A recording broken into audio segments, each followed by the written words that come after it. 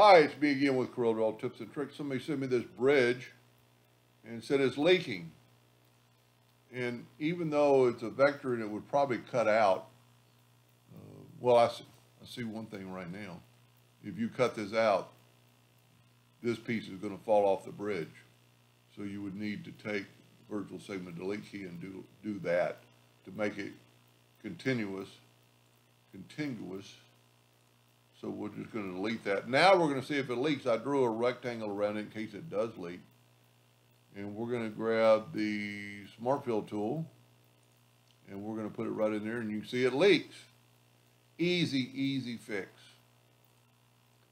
Let's move the box out of the way for just a second. Let's grab it all.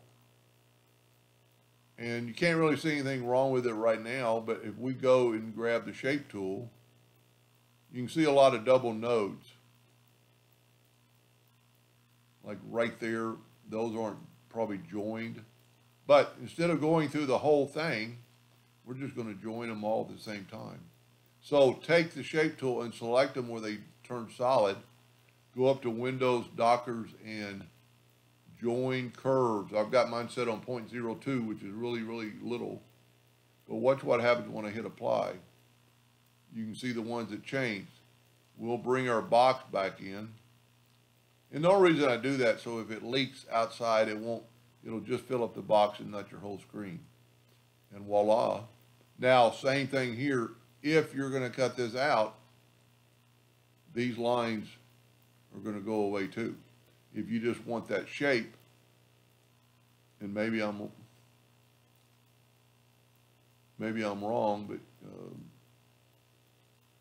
see, we got a node that right there that's not somehow connected. Right there, you can see it. Just take the shape tool. And it won't really, see, that's further apart than my tolerance was, or it will not do the corner. See, it's not. So it just has, Corel has a problem joining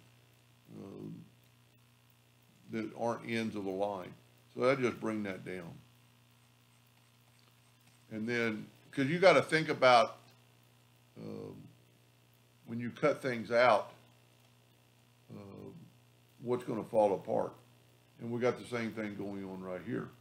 So let's just take the smart zoom in and move that node right on top of the other node. Then you can take the virtual segment, and this may be not what he wanted, but I'm thinking this is what you want if you're going to make this bridge. Then fill it in, and there you go.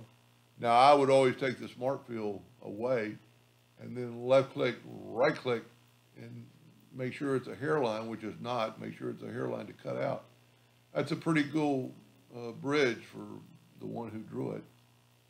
But you got to think about if you have lines, those pieces are going to fall apart.